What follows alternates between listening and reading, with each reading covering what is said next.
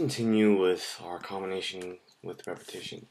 So I just want to go through two examples in this video. And the first example is if I give you this equation a plus b plus c plus d all to the power of 10, and I asked you how many terms are there in this equation, then how would you do it?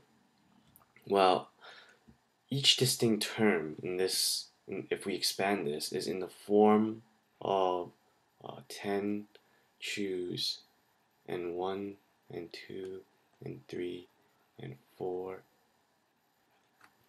times w and 1, x and 2, y and 3, and z and 4.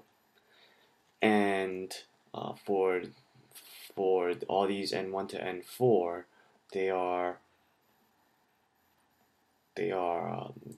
greater than or equal to 0.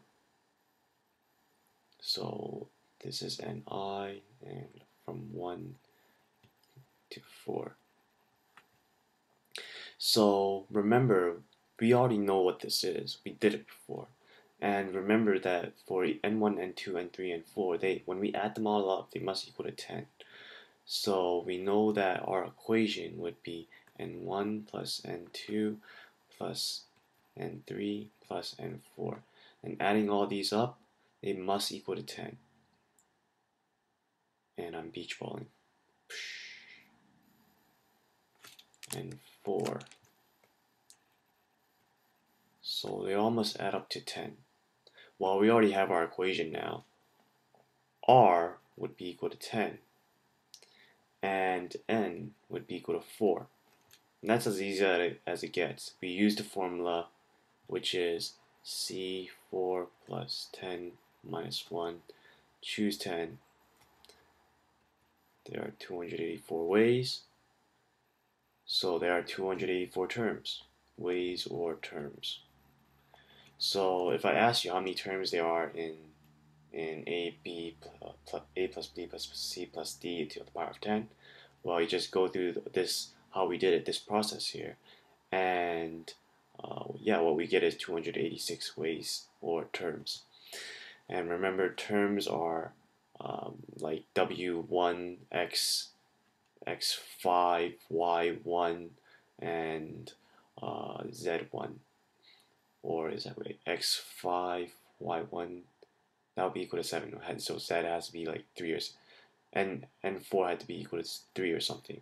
So that would be like one term of the 286 terms that exist.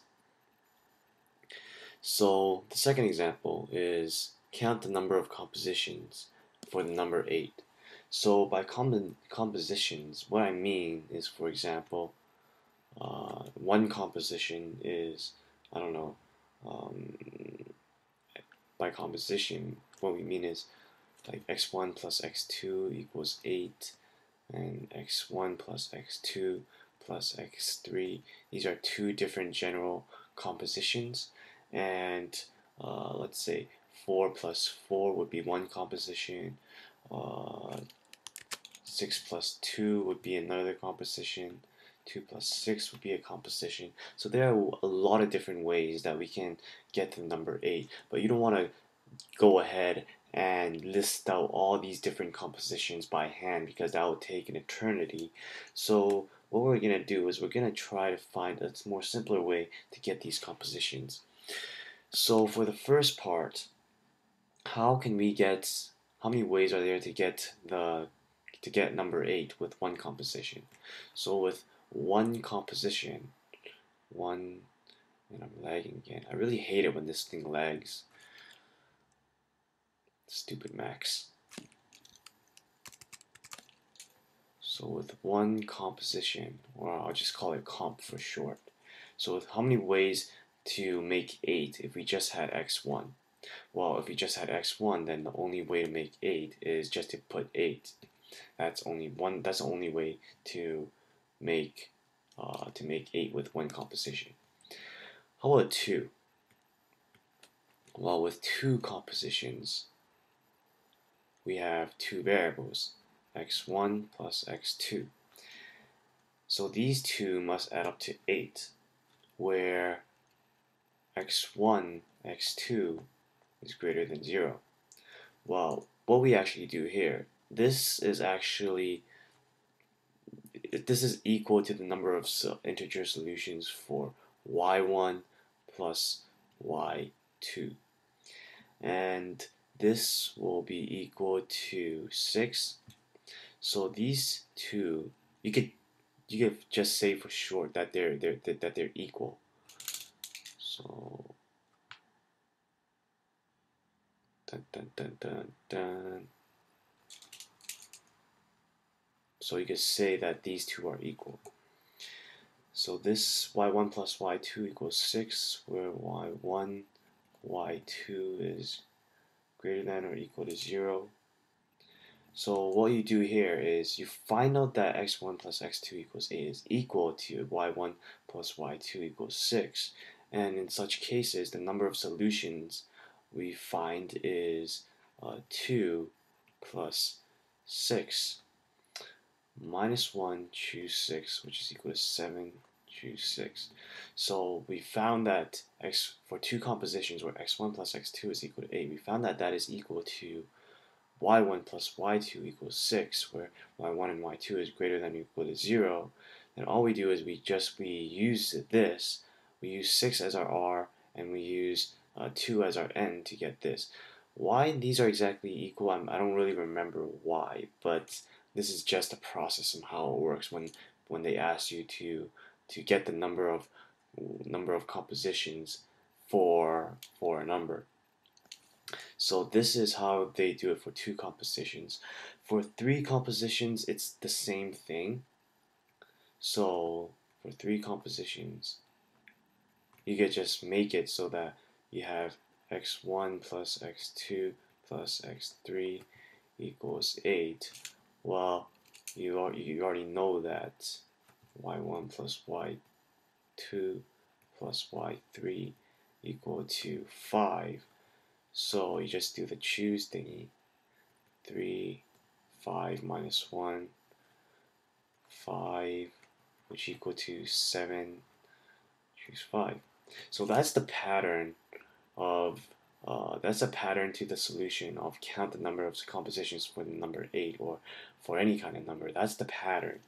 So what you want to do is you want to do this for all the ways where we have 4 compositions that make up 8, 5 compositions, 6, 7, 8 compositions to make up 8, and you actually find that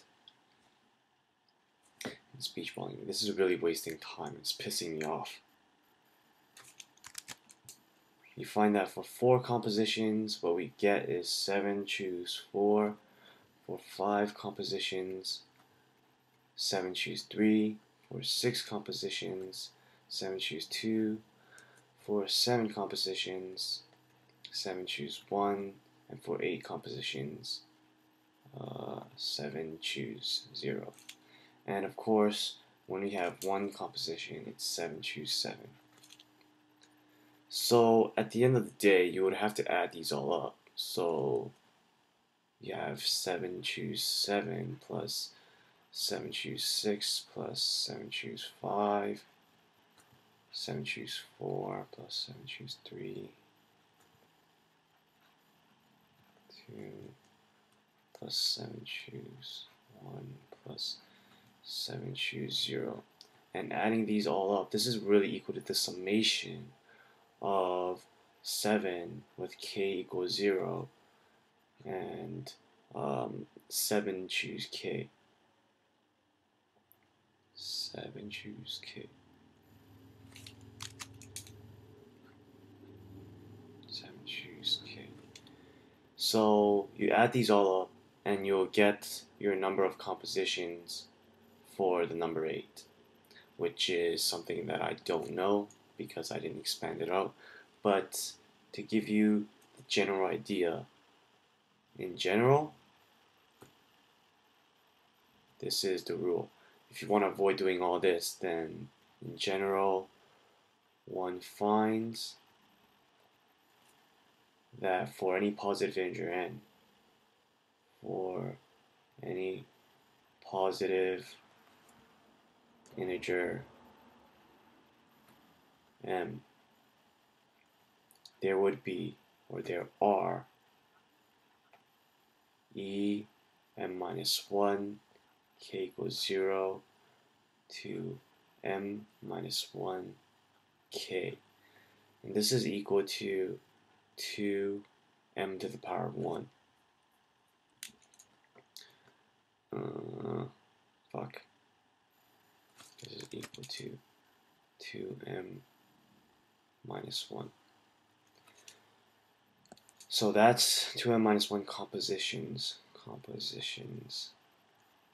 So if we, what I wanted you to do in the beginning was find date, right? So in general, one finds that if for any positive integer n, we just follow this formula and then we'll get the number of compositions. So I told you to get 8. You plug in 8 for m. 8 minus 1 equals 7. K equals 0. 8 minus 1 equals 7. K equals 0. Add them all the way up to 7, and you'll get your number of compositions. So the number of compositions for 8 is actually 2 to the power of 7, which is, I don't know what that is, but you could just expand that out in your calculator.